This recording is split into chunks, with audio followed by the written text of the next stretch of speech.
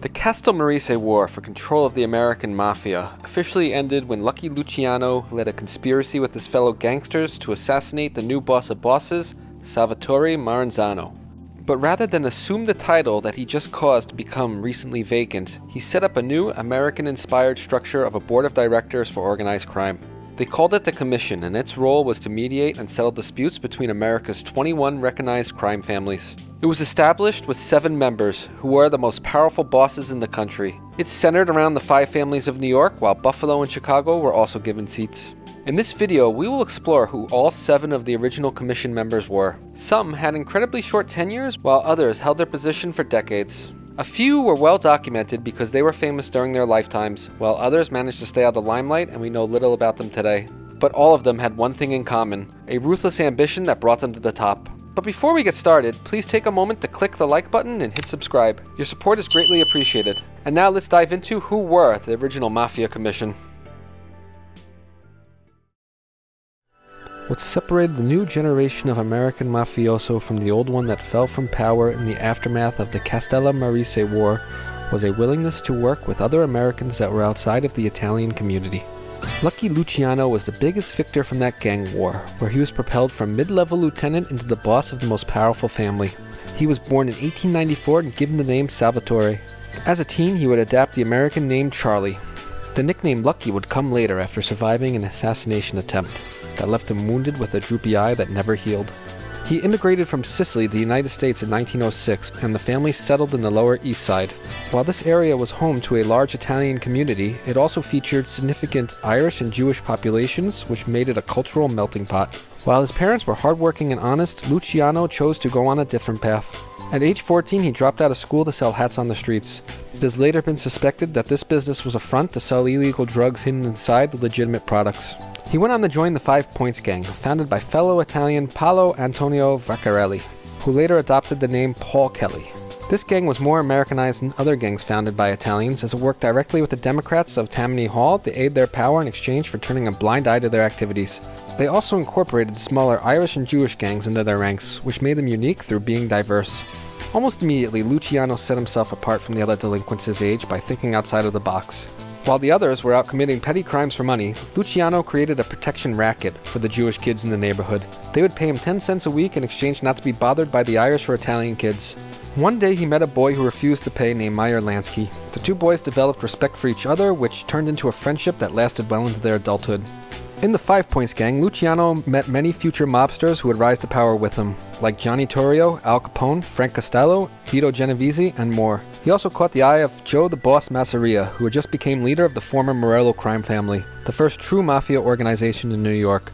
Through Meyer Lansky and his other Jewish friends, Luciano also met the famous Arnold Rothstein. Rothstein was primarily a gambler, but he was also a gangster who was able to mingle with American high society. The elder man became his mentor by teaching him how to speak, how to dress, and how to act.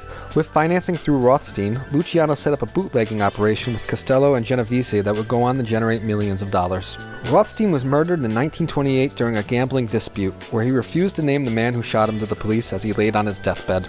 Rothstein did not have a sophisticated network where someone else could just take his place, and his operation faded with him. But the lessons he left to Luciano and the others became the foundational knowledge for the new mafia that would emerge in 1931. With Rothstein gone, Luciano became closer to Joe the Boss, and it became clear to him that the man was poorly educated with bad manners and limited managerial skills. These were traits that a vicious demeanor could not make up for. During the Castellamaresse War, he became Joe's top lieutenant until he betrayed the boss and took over the family. Following that, he assassinated Salvatore Maranzzano before the former could do the same to him. With the younger generation of mafiosa supporting him, Maranzzano's allies were purged through either murder or forced retirement. Luciano could have easily called himself the next boss of bosses, but instead he proposed the creation of the Commission, so that power could be more evenly shared between families instead of concentrated in the one man. Before he died, Maranzzano established many rules for the Mafia, including the procedures for becoming a main man. This meant that his Jewish friend Meyer Lansky could never become an official member, though Lansky would always serve as a trusted advisor. Luciano worked on consolidating his own power in the family by recruiting his allies into leadership positions. At the same time, he used his powerful influence with the Commission to make sure New York remained peaceful.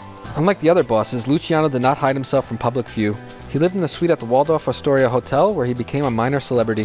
Following the heated Castellamaresse War in the Prohibition years, many prominent Mafia members were known to law enforcement, while this new era for doing business required secrecy. Murder was to be used only when absolutely necessary, and families preferred to distance themselves from the actual deed. Maranzzano family underboss, Albert Anastasia, was selected to be the contact between the commission and a group of Jewish gangsters that the press would later call Murder Inc. This would give Anastasia the later nickname of Lord High Executioner. Things would remain peaceful and stable until 1935, when the commission had its first test. Jewish gangster Dutch Schultz, who had a criminal organization that has sometimes been called the Six Family, was under investigation by Special Prosecutor Thomas Dewey. Schultz wanted to murder Dewey in order to have the investigation called off, an action that the commission believed would have the exact opposite effect of bringing the full wrath of law enforcement. When the commission told him he couldn't do this, he told them to fuck off. So they killed him. Ironically for Luciano, with Schultz gone, he became Dewey's next target through an investigation into prostitution and organized crime. Investigators made a sweeping raid on February 12, 1936 on dozens of brothel locations in New York City, and more than 100 women were arrested. They were taken to court instead of being released, where bail was set at $10,000, an amount that none of them could afford. As they rotted in jail, many of the women decided to cooperate with law enforcement, and they painted a picture where the whorehouses were ran by the Luciano family. Some women even claimed that Lucky Luciano himself went in person to collect the money from these places. In hindsight, the idea that the most powerful mafia boss in America was going in person to collect his cut from the brothels seems far-fetched, since we now understand that part of the purpose of the structure of organized crime was to shield the boss from the crimes committed by his underlings. But regardless, Luciano was arrested in April of 1936, and his trial was held the following month. Luciano was accused of running an organization which controlled a massive prostitution ring that Dewey called the Combination, though it's more likely that the Luciano family's involvement in the oldest profession in the world was collecting protection money from the women and their madams to keep violent men and the police away. Luciano could not explain in his trial why his lifestyle exceeded his tax return. That, combined with his arrest record and known criminal associations, did not make him look like an upstanding citizen. Luciano testified in his own defense, and Dewey exposed him as a liar. In the end, Luciano was convicted on 36 counts of compulsory prostitution, and he was sentenced to between 30 and 50 years in state prison. Luciano was sent to the Clinton Correctional Facility in upstate New York, so that he could be as physically far from New York City as possible. But he managed to run his family while being behind bars, with Vito Genovese as the acting boss. Genovese would flee the United States in 1937 after being charged with murder, and Frank Costello then replaced him. During World War II, the United States government was nervous about sabotage on the New York docks, and they made a deal with the Mafia for the underworld to keep an eye out and prevent foreign spies from doing any harm. In addition to helping their country as a patriotic duty, the Mafia also managed to negotiate a release for Luciano following the end of the war. In 1946, Luciano's nemesis, Thomas Dewey, was now governor of New York State. He agreed to commute the sentence in exchange for Luciano being deported back to Italy and never to return. Because Luciano didn't bother to become an American citizen, this was easily done. As he left, he stepped down formally as the boss, and Costello replaced him. Over the next decade, it was clear that prison did not reform Luciano. He was majorly involved in the sale and smuggling of narcotics from Europe to America. After World War II, Vito Genovese returned to New York and rejoined his family under Costello's leadership. He quietly bided his time, and in 1957 he attempted a hostile takeover. An assassination plan almost took out Costello, and this close call made the boss decide to retire. Genovese became the new boss, and the power on the commission shifted from him and away from Luciano. As he grew older and became isolated, Luciano's power waned. In 1962, he died of a heart attack in the Naples airport. He didn't have any children and went to his grave hating Thomas Dewey for exposing him to the world as a gangster.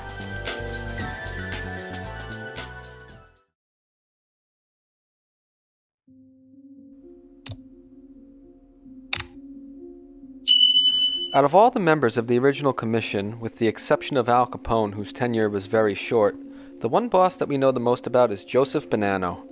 This is in large part because, after being forced into retirement in the 60s following a failed power play, he later broke omerta and wrote a tell-all memoir. And even though the book he wrote about his life is detailed, we should also remember that his goal was to make himself look as good as possible to the public, and he should be considered an unreliable narrator. While he thought that he was not admitting to any crimes where he or anyone else could be prosecuted, this book served as the basis for Rudy Giuliani's federal case against the bosses of the New York families in the Mafia Commission trial, which put the heads of 4 out of the 5 families and their underbosses in prison for life. Bonanno was born in the Castellamaresse del Golfo region of Sicily in 1905. He spent part of his childhood in Brooklyn before his family returned back to Italy. As a boy, he was unsure of what exact career he would pursue, but he knew that he wanted to be a commander of men. As a young man, he enrolled in the Merchant Marine Academy but fled Italy in 1924 due to fascism and returned to the United States. He tried his hand working as a baker's apprentice before realizing that it wasn't for him. The following year, high-ranking Sicilian Mafia member Salvatore Maranzzano arrived in America and became accepted into the already established Castellamaresse family operating in Brooklyn. He became acquainted with Joe Bonanno and took the young man under his wing. Bonanno then became an enforcer for the up-and-coming mobster. Bonanno's cousin, Stefano Magladino, was also part of this family, but he was forced to flee Brooklyn and went to Buffalo, New York in 1917 to avoid a murder charge. By 1922, he became the boss of what would be known as the Buffalo crime family. Bonanno's cousin and Maranzzano were powerful connections to have, but during the first few years of his career in organized crime, Bonanno was not yet inducted into the family as a full member. Seeing the fortune his boss was making in prohibition and himself becoming a little rich from his work, Bonanno decided to invest his capital in his own distillery in Brooklyn. As the business began to make money, it caught the attention of a man named Mimi, who arrived one day demanding a cut of the money because this was his neighborhood. Emboldened from his relationship and experiences with Maranzzano, Bonanno stood up to Mimi, who he only knew as a stranger, and the two almost got into a brawl. Unfortunately for Joe, Mimi was a made member of the Castellamaresse family, and Joe was not. But lucky for Joe, he had a powerful relative in his cousin Stefano and a powerful friend in Salvatore Maranzzano. While a normal person would be squashed in this situation, a sit-down was granted under the judgment of Vito Bonaverte. Magladino and Maranzzano attended and spoke up for Joe. Maranzzano argued that while it was Mimi's neighborhood, Joe was his guy, and Mimi should have checked who Joe was with and who he knew before he went in with his demands. Bonaverte ruled in favor of Joe and he was allowed to keep his operation. This put Joe in Maranzzano's debt, but he didn't mind at all. Shortly after this, Joe Bonanno became a fully made man in the Castellamaresse family. In 1930, Joe the Boss Masseria made a power play to control the entire Italian Mafia operating in the United States. He assassinated the Castellamaresse boss of the Detroit family, and he intimidated Maranzzano's own boss in New York into fleeing the country. To further weaken his rivals, he had powerful capo Bonaverte murdered in an attempt to decapitate the New York family and make them paralyzed. Maranzzano rallied the demoralized family to fight back, and he became the new boss. Bonanno became one of his top soldiers in the fighting. The full extent of what he did during those times is unknown, as the statute of limitations for murder never expires, and he would not mention it in his autobiography. But we do know that his reputation from what he did during those times made other families reluctant to go to war with him in the 1960s. If you would like to learn more about the details of the Castellamaresse War, please check out our earlier videos on the subject. Following the end of the war, his mentor Maranzzano was murdered in 1931, and the old system of the boss of bosses was replaced with the commission, the equivalent of a board of directors that was meant to share power more equally amongst the groups to prevent another disastrous conflict. Bonanno described the formation of the commission as, "We opted for a parliamentary arrangement where a group of the most important men in our world would assume the function formerly performed by one man." Bonanno was elected by his family to become the new boss, though he preferred the English word for his title to be father of the family. At the age of 26, it made him the youngest man to assume the title, a record that still exists today. Bonanno claimed in his book that he was unaware of the plan to kill Maranzzano and he had nothing to do with it.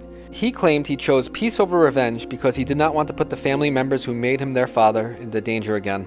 However, it defies mob logic that Bonanno would remain alive, let alone become the new boss, if he was a Maranzzano loyalist.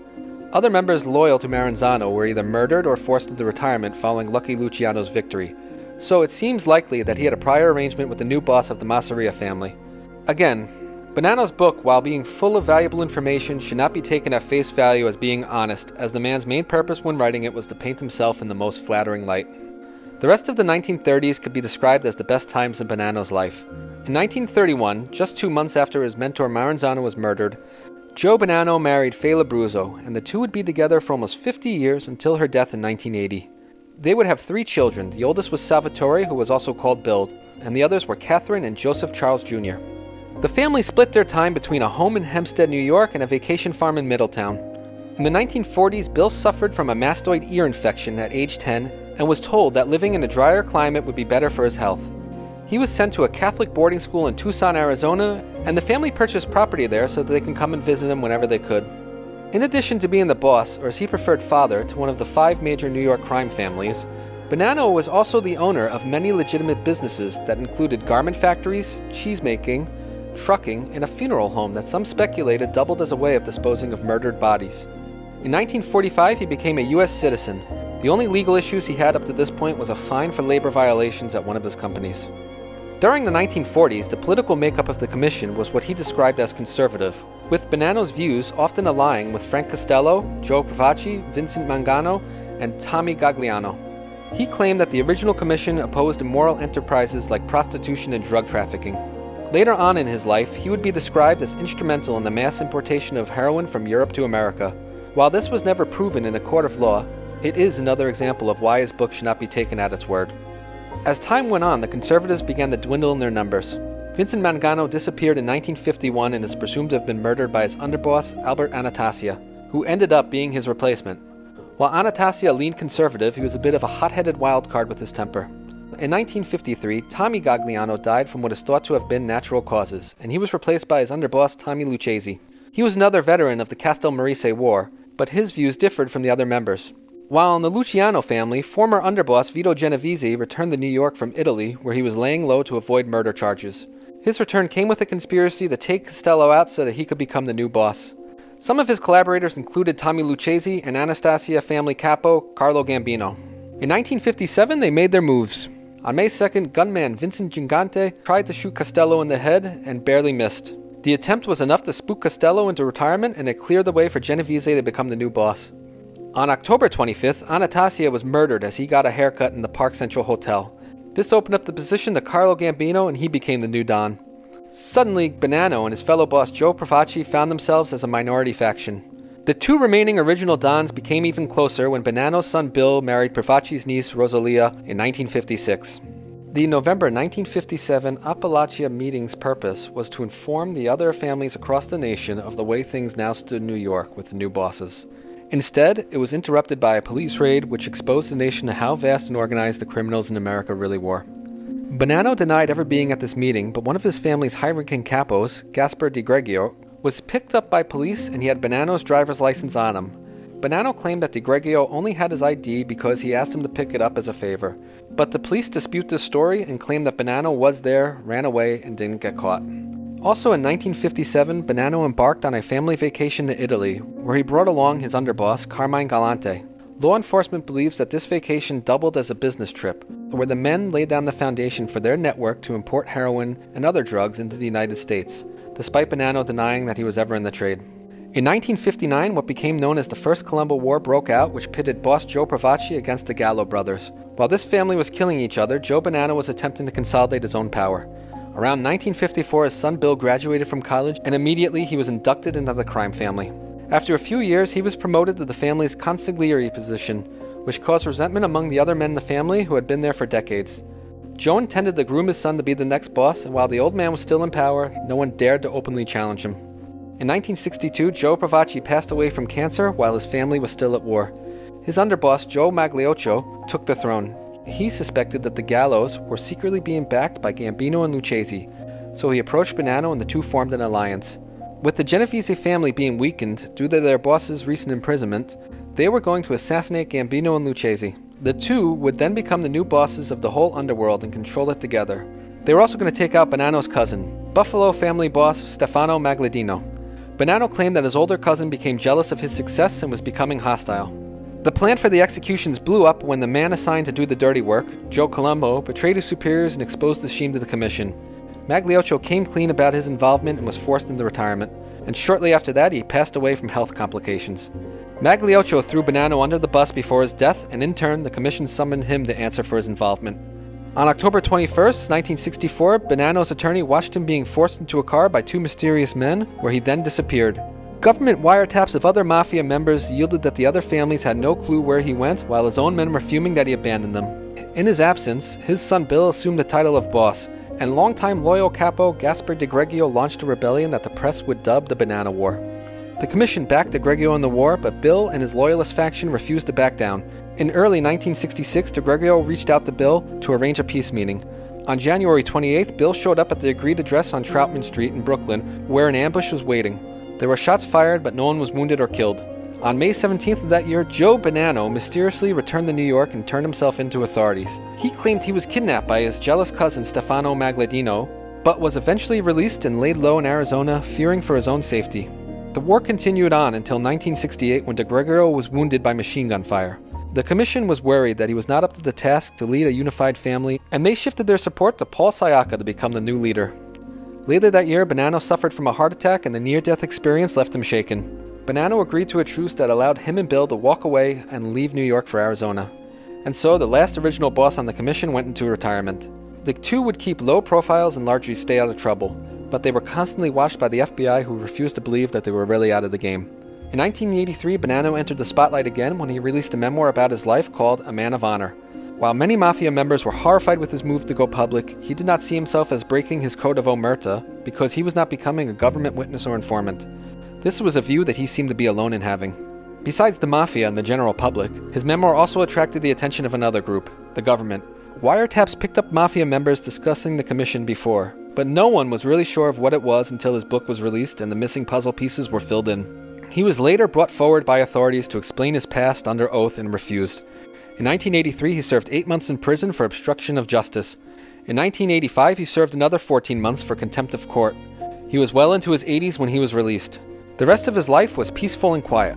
He passed away in 2002 at the age of 97 and now rests eternally in Tucson, Arizona.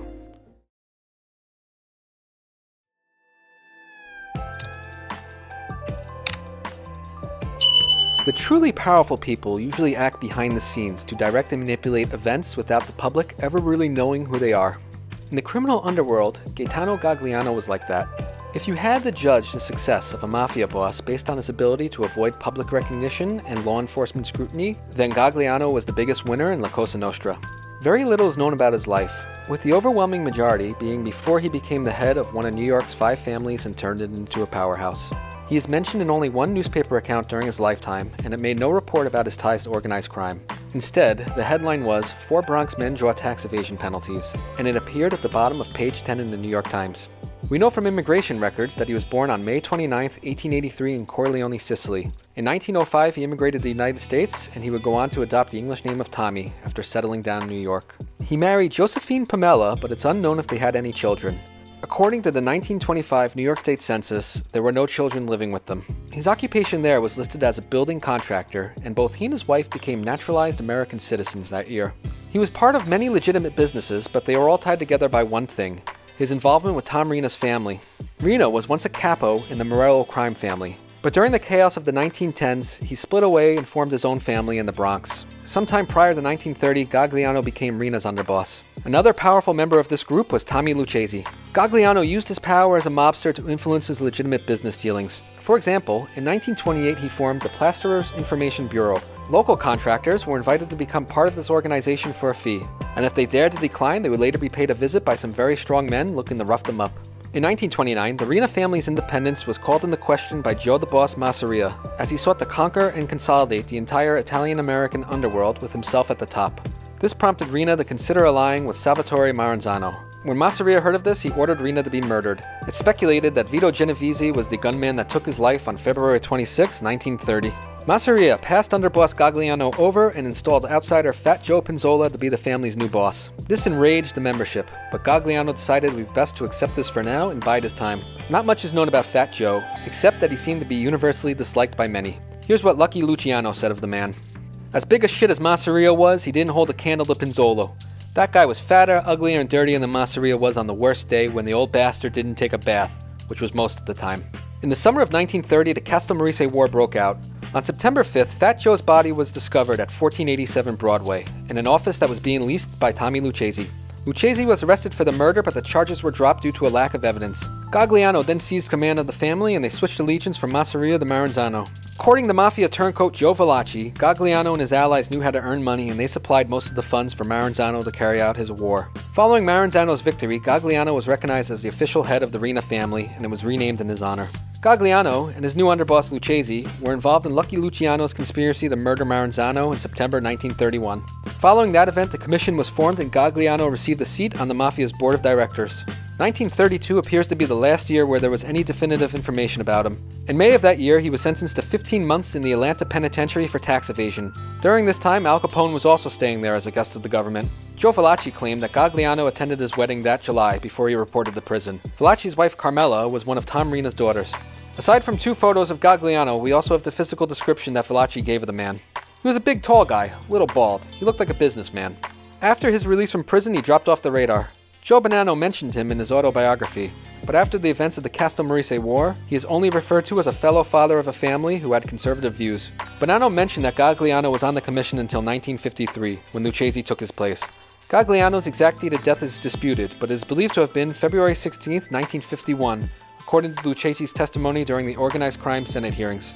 It has been speculated by journalist and mafia expert Sylvan Robb that Gagliano became sick with a heart condition in the 1930s and handed control to Lucchese, but this conflicts with Bonanno's recollection in his memoir. The truth about Gagliano's tenure as boss is obscure, and anyone that knew any of the details is now long dead. Even Gagliano's own mausoleum in the Bronx does not list a date of death. But we can be certain that Gagliano stayed in the shadows after his release from prison, while Tommy Lucchese ran the day-to-day operations, with himself becoming the new boss during the early 1950s. And Gagliano's achievement of becoming a faceless boss to a powerful crime organization makes him probably the most successful Don in America's La Cosa Nostra.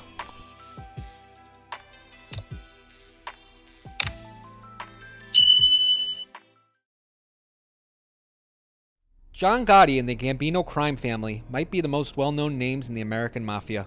That family was taken over by Carlo Gambino in 1957 when then-boss Albert Anastasia was assassinated at a barbershop on Park Avenue in one of the most famous mob hits ever known. But before these men, the family was led silently by boss Vincent Mangiano. He was appointed by Lucky Luciano when the modern Mafia was founded in 1931, and he ruled for 20 years. Despite being one of the original bosses of the five families, almost nothing is known about his long reign, which is the way he would have wanted it. Don Vincenzo was born in Sicily on March 28, 1888. It's unclear of when he exactly immigrated to the United States, but by the time the Castellamaresse War broke out in 1930, he was already a high-ranking member of the Menino family, with his power concentrated at the Brooklyn waterfront. He controlled the longshoremen through Anthony Anastasio, president of their union and fellow member of the family. Goods could not be loaded or unloaded from ships without under-the-table payments. Mangano's life is only known to us through fragments, and the biggest piece comes from former Bonanno family boss and founder Joseph Bonanno. Mangiano was first mentioned in the Castellamaresse War. During the war, Mangiano's boss, Frank Scalisi, was a Maranzzano loyalist, and he was forced into retirement when Lucky Luciano became the ultimate victor and Mangiano was selected to replace him. The heads of the newly formed families became permanent members of the Commission, a board of directors for the organized crime world created to prevent any wars from ever happening again. In the 1930s, the Commission had its first test when several members wanted to eliminate Special Prosecutor Thomas Dewey, while others were opposed. Bonanno recalled Mangiano's position to be, "If we lose our heads, then we'll wind up burning down our foundation." The hit on Dewey never happened. Bonanno also recalled that Mangano was the Mafia member who coined the term La Cosa Nostra, which means our thing. Mangano was one of the oldest members of the Commission, and he was in his 60s by the time his reign ended. He was more old-fashioned than his American counterparts, and felt that American culture was corrupting the traditional values of Cosa Nostra. While some newspapers gave Mangano the nickname of the Executioner, his longtime underboss Albert Anastasia was known as the Lord High Executioner.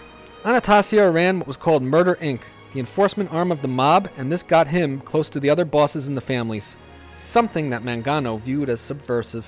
By the time the 1950s came, Mangano was already seeing himself as an old man, according to Bonanno.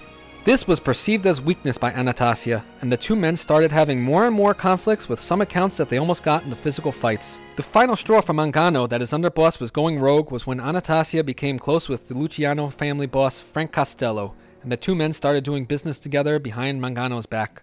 According to Joe Bonanno, fear is when you think ahead about what may happen to you. Fear is anticipating the future and assuming the worst possible scenario. Each man felt the other would act first. Each wanted to be the first to act. On April 19th, 1951, Anastasia acted first. The body of Don Vincenzo's brother Philip was discovered in a Brooklyn marsh with 3 bullets in his head. He was the consigliere of the family. Don Vincenzo disappeared on the same day as well, but his body was never found. 10 years later, he was declared legally dead. Anastasia would never confirm or deny the role he played in Mangano's demise. But Don Vincenzo's death broke the rule that bosses cannot be murdered without commission approval. However, his elimination was the result of politics, and so the commission looked the other way as everyone found something that they could benefit from, with him no longer there.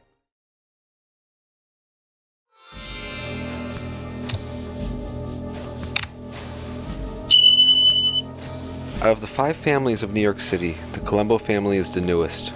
with its existence being recognized by the other families in a 1928 organized crime meeting held at Cleveland. It was founded by Joe Pravacci. Born in 1897 on the island of Sicily, he is rumored to have family ties with the Mafia based there. He did some time in an Italian prison and was released in 1921, after which he immediately set out for America with the dream to become a legitimate businessman in Chicago with his own bakery and grocery store. The business failed, and in 1925 he relocated to Brooklyn. In the 1920s, bootlegging was an industry where the bold could make a quick fortune, and Pravacci joined the many other enterprising men of his generation who decided to break the law by making and selling what the public demanded. But to make it in this business, you need to be tough, so that's what Pravacci became. He formed his own gang while also starting a front business as an importer of olive oil, a detail that would later be imitated in the Godfather novel and movies. The 1928 meeting in Cleveland was called to peacefully distribute the territory in Brooklyn that once belonged to assassinated mobsters Frankie Yale and Salvatore D'Aquila. Pravacci attended with his No. 2 Lieutenant Joseph Magliocco, and they were granted a piece of the newly opened territory.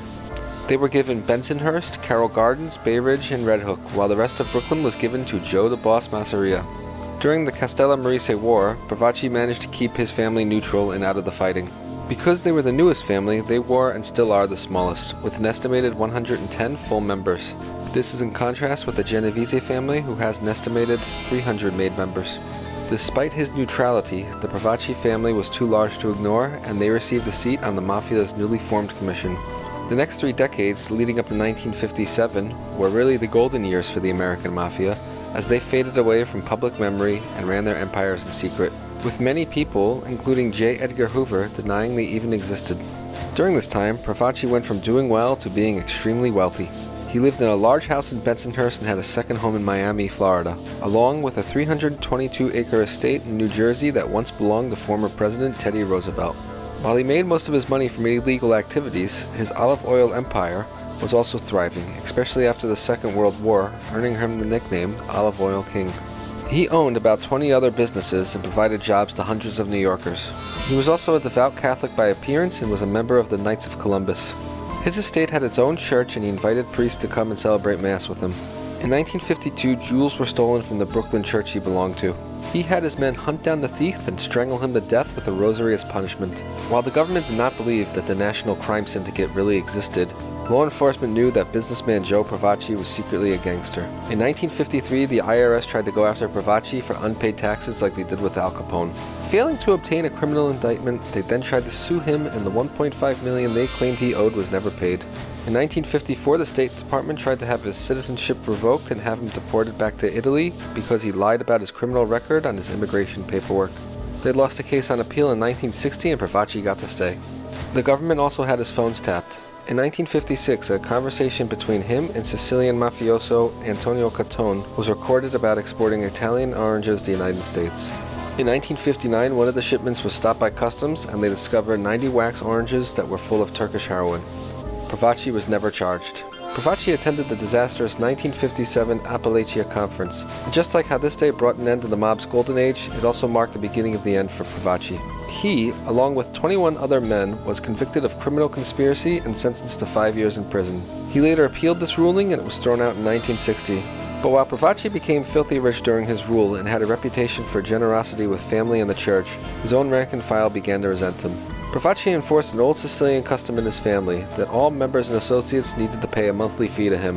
The purpose of this money was to create a fund to support the families of mobsters that were doing time in prison, but it was rumored that Pravacci was also keeping a fat cut for himself. Despite being the founder and a self-made man, many younger mobsters resented him as stingy and greedy. Pravacci also did not tolerate any dissent and had no qualms about murdering anyone who was in disagreement with him. But as he got older, he became to be perceived by his men as disloyal to the crew, which made his empire possible. The first high-ranking member to turn against him was Capo Regime Frank Abbott Marco. Abbott Marco had run different illegal gambling operations, one of which was a lucrative numbers lottery. In 1959, Abbott Marco stopped paying his tribute to Pravacci. On November 5th, the capo was assassinated by multiple gunmen as he left a tavern in Brooklyn. It was said that the murder was committed by the Gallo brothers, and they were promised Abbott Marco's rackets as their reward. but instead of giving it to them, Provaci did not keep his word. In response to this, the Gallo crew rebelled and the First Colombo War broke out. In 1961, the Gallo brothers, Joe, Albert, and Larry, allied with future boss Carmine Persico to kidnap the family's top leadership and demanded that they would only be released after a more favorable money-sharing scheme was adopted. They captured underboss Joseph Magliocco, Provaci's brother Frank, and two capos. Meanwhile, Provaci eluded them by hiding in Florida. Consigliere Charles Lociero negotiated their release in peace terms, but Provaci had no intention to follow through with his promises. He turned Carmine Persico to his side and ordered the execution of the gallows. Persico tried to murder Larry Gallo by strangling him in a bar, but by chance a policeman entered and the attempt was foiled. But this did earn Persico the nickname of the Snake, and the scene was also repeated in The Godfather Part 2. But the surprise attempt to take out the gallows failed, and Provaci's word no longer believed by a significant portion of his men. The war resumed with greater intensity. It brought attention to the entire mafia from law enforcement and the public, which made it bad for everyone's business. In 1962, fellow commission members Carlo Gambino and Tommy Lucchese tried to get Provaci to find a way to end the war. But Provaci was suspicious and felt that these two were backing the gallows in an attempt to force him out and take over his family. Before he could see the end of the war through, he passed away from liver cancer on June 6, 1962. During this time, Provaci and Joe Bonanno were the only original members from the start of the commission still on it, and both families were allied with each other. After he died, his long-term underboss, Joseph Magliocco, took his place at the top. Convinced that Lucchese and Gambino were secretly working with the gallows, Magliocco and Bonanno hatched a scheme to take out these two bosses who they saw as opposition. The contract was given to the family's best hitman, Capo Regime Joe Colombo. Colombo knew that there was a rule against murdering bosses, and he decided that he wasn't going to be the one to cross that line. Instead, he went to the targeted commission members and told them about the plot. They deduced that Bonanno was the mastermind, and both men were summoned to the commission to answer for their crime. Bonanno decided to run and faked his own kidnapping, knowing that he was going to be murdered, while Magliocco came clean and confessed. His health was failing and he didn't have long to live. The commission made him pay a $50,000 fine for his treachery and forced him into retirement. He passed away the following year. As a reward, Joseph Colombo was made the new boss, and with his ascent, the war with the gallows ended for now. He would be the first New York boss to be born in America and not Italy, and from this point the Provaci family became known as the Colombo family.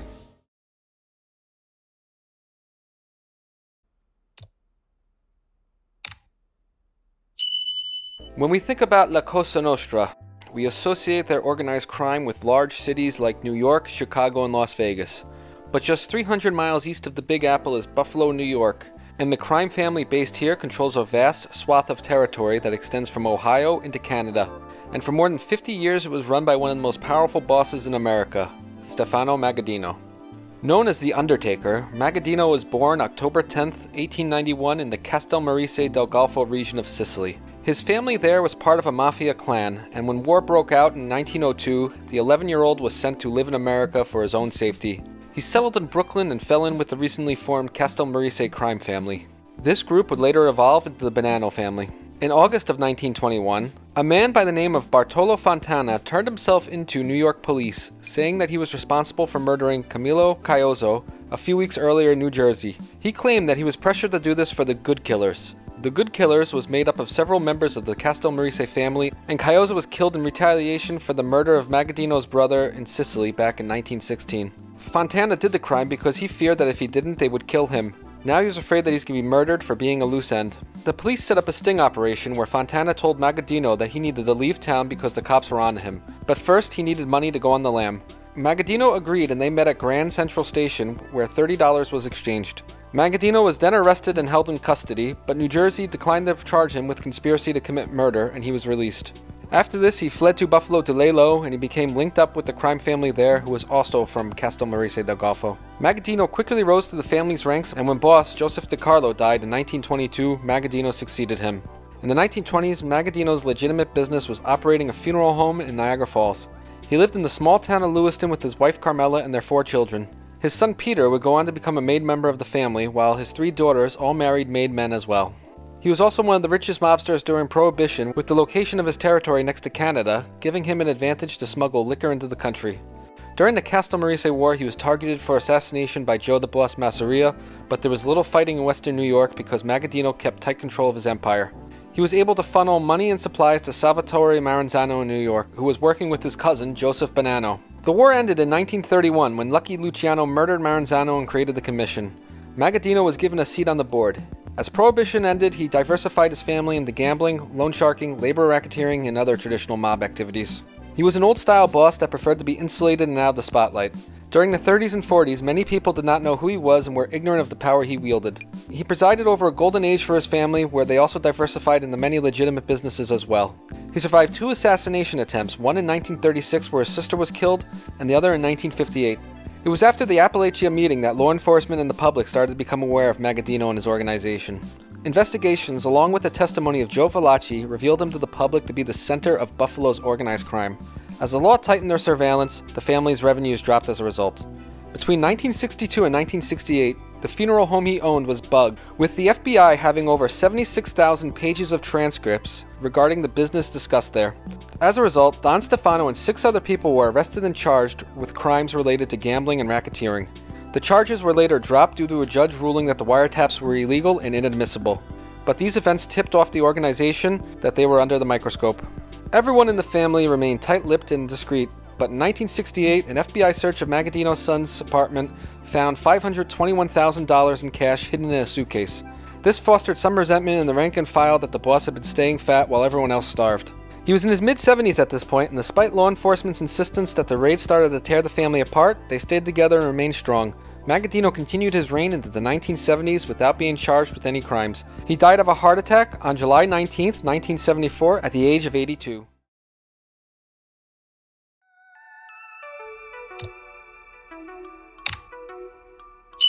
Al Capone no doubt holds the title as the most famous American gangster of the 20th century. As public enemy number 1, he was the poster boy for organized crime during the Prohibition years, with his personality being the inspiration for the first characters in the gangster movie genre. As the undisputed boss of the Chicago outfit at the end of the Castellamaresse War, his power and prominence earned him a seat on Lucky Luciano's original commission. At the time, he was the only American-born boss in the Italian Mafia, with his contemporaries making the move across the ocean when they were young men or children. Alphonse Capone was born on January 17, 1899 in Brooklyn, New York, to Italian immigrants Gabriel and Teresa. He spent his early years living in the Navy Yard section, and when he was 11, his family moved to Park Slope. His parents had 9 children in total. His brothers Ralph and Frank followed him to Chicago and were part of his criminal empire. In contrast, his older brother James later changed his name to Richard Hart and worked as a prohibition agent in Nebraska. This was done to hide his Italian heritage and come off as more American, as he started working for the government and changed his name before his brother's rise to fame. As a student, he displayed intelligence and prominence, but at the age of 14, he was expelled after hitting a female teacher. He worked various odd jobs to make ends meet, and in 1916, he began to play semi-professional baseball for 2 years. During this period, he met the gangster Johnny Torrio, and the older man became his mentor. In 1918, when he was just 19 years old, he married May Joseph Coughlin, who was Irish-American. That same year, she gave birth to their only child, Albert Francis Capone, who would later become deaf. As an adult, Al Jr. tried to distance himself from his father's legacy. Capone floated between various small New York gangs before he became a member of the 5 Points. In addition to Torrio, another mentor for him was the gangster Frankie Yale. One night, Capone was working as a bouncer at one of Yale's clubs and insulted a woman. Her upset brother attacked Capone with a knife and slashed his face 3 times. Following this incident, he was given the nickname Scarface. When asked about it later in life, he would lie and say it was wounds he earned from World War I, a conflict in which he did not actually serve in. In 1919, Big Jim Colissimo was a large crime boss in Chicago, with his specialization being prostitution and brothels. Big Jim brought Johnny Torrio into his empire to work as an enforcer. Torrio, in turn, then brought his protege, Capone, out west with him, and he started working as a bouncer in one of the brothels. It was during this time that historians believe Capone contracted syphilis from one of the working girls. Capone also worked as a boxing promoter at the time, most likely fixing the fights. Prohibition began on January 17, 1920, and small-time gangsters all across the country recognized that with Americans still having a demand for booze, there was a large black market just waiting to be served. But Big Jim didn't want to be any part of this new business, and he forbade his men from participating as well. On May 11th of that year, he was murdered and Johnny Torrio became the new boss of the Chicago outfit. Al Capone's position rose with his mentor, and he went from being a low-level soldier to becoming a trusted lieutenant. During this time, the gangs of Chicago did not strictly discriminate from letting outside ethnic groups into their ranks. Johnny Torrio's empire was therefore mostly Italian with some Irish, Germans, and other groups, while Dean O'Banion's Northside gang was mostly Irish with some Italian Americans in their rank as well. Torrio tried to rule by avoiding violence and making compromises. But in 1924, he was forced into a situation where this strategy wasn't going to work. O'Banion felt that his territory was being invaded by Torrio allies, and he sought out Torrio to make a peaceful settlement. But when he didn't like what Torrio proposed, he made it clear that he was going to take matters into his own hands. On November 10th, O'Banion was murdered in his flower shop, with the order being given by Torrio. But rather than scare the Northside gang into submission, this event galvanized them to fight back. In January 1925, Capone survived an attempted hit that left him unhurt but shaken. Johnny Torrio was not so lucky. Less than 2 weeks later, he was shot and severely wounded. Though he survived, he decided that he was not suited to fight in a gang war and chose to retire, naming Capone as his successor. Torrio built a criminal empire that was composed of illegal breweries and distilleries, transportation networks, and a massive distribution platform combined with political and law enforcement protection through corruption. And while the former boss took an approach that avoiding violence and staying low-key was the best policy, Capone was a total opposite. He was going to use brute force to increase his power and revenue. He used a simple formula to expand his distribution. A speakeasy would be told that he needed to be their new supplier. If they refused, he blew them up. It's estimated that about 100 people were killed during the 1920s because of this tactic. He opened brothels and new clubs that employed local black musicians to perform jazz. As the money rolled in, he purchased custom suits, smoked expensive cigars, and was often in the company of beautiful women that were not his wife. But as his fortunes grew, so did his feud with the North Side, and it became dangerous for him to be based in the city. He relocated his headquarters to the neighboring suburb of Cicero, where he used his wealth to buy off the local government and insulate himself in what essentially became a private kingdom. But the feud continued, with both sides trying to kill the other's leadership, and people caught in the crossfire included Capone's personal driver, who was found tortured and murdered, along with Capone's non-gangster friend, who owned a local restaurant. In 1927, a second war was opened on Capone by a local gangster named Joe Aiello over a small insult that grew out of hand. Aiello created a confederation of Capone's enemies to take the boss down. On one occasion, he offered the chef at a restaurant Capone frequently ate at $10,000 to poison the Chicago boss. The chef refused, and he then alerted Capone to the plot, who retaliated by shooting up a bakery that belonged to his rival. That summer, Aiello offered $25,000 to anyone who murdered Capone. A number of hitmen tried and were killed for their troubles. The price was then raised to $50,000, and at least 10 men tried and died for their efforts. A Capone ally named Ralph Sheldon tried to take this offer, but his treachery was discovered by Frank Nitti, and he was shot in front of a hotel on the west side. In November, Aiello decided to do things himself and assembled a small army of men with machine guns to wait outside of a cigar shop that Capone frequented so they could ambush him. When the boss learned of this, he alerted the police, and the men were all arrested. He then sent his own men to wait outside at the police station to kill Aiello when he came out. This plan was abandoned when reporters began to show up so they could witness the hit as it unfolded. After this, tensions between the two cooled a little. Meanwhile, the war at the North Side was still going on. Gradually, the leadership of this group was thinned out through assassinations, and in 1929, Bugs Moran was the last man standing that was in charge. Capone's men spied on Moran and his remaining associates to learn their daily habits. They seemed to always visit the same parking garage, so on February 14th, 1929, the group made their move. They disguised themselves as police officers and pretended to arrest the men. As they lined them up against the wall, they shot them all with machine guns. 7 men were killed, and the brazen ruthlessness of this event shocked the public and finally tarnished Capone's image. Also devastating was that Moran was not with the group that day, and now the conflict would continue, with Capone under greater public scrutiny. Meanwhile, Aiello still worked behind the scenes to have someone in Capone's organization betray him. Capone's bodyguard, Frank Rio, uncovered a plot where 3 of his men planned a defect. Capone is said to have brutally beaten the men with a baseball bat and then ordered them all to be shot. He then went all out to eliminate Aiello. He sent men to Buffalo and Rochester to hunt him down. In the end, Aiello was found to be laying low in Chicago. On October 23, 1930, he was ambushed and killed by an assassin wielding a machine gun as he walked from the building he was hiding in to a car. Events like this were extreme public displays of violence that disgusted many and gave the appearance that one of America's largest cities was corrupt and lawless. As the local police seemed unwilling or incapable of stopping him, the federal government, under the direction of President Herbert Hoover, stepped in. Capone now faced a 2-pronged attack from the national government, with the Justice Department after his bootlegging operations and the Treasury after him for tax evasion. On May 27, 1929, he made his first federal court appearance at Philadelphia, where he was charged with contempt of court because he faked an illness to avoid an earlier appearance. He pled guilty and was sentenced to 1 year at Eastern State Penitentiary in Pennsylvania. He was released after 9 months, and his brother Ralph ran the outfit in his absence. Following his release, pressure from law enforcement intensified, with multiple charges of perjury and vagrancy. The government was throwing anything at him in the hope that something would stick. In 1931, he was charged with over 5,000 violations of the Volstead Act, which meant that he was illegally selling alcohol on a large scale, along with tax evasion. He worked out a plea bargain with prosecutors for 2.5 years in prison, but the judge rejected it. Capone withdrew his guilty plea and they went to trial. On October 17th, he was found guilty and sentenced to 11 years in prison. Salvatore Maranzzano was murdered on September 10th of that year. In the aftermath of this, the commission was formed and Capone was given a seat as the boss of Chicago. But due to his legal problems, he never got to sit in it. However, his successor, Frank Nitti, did.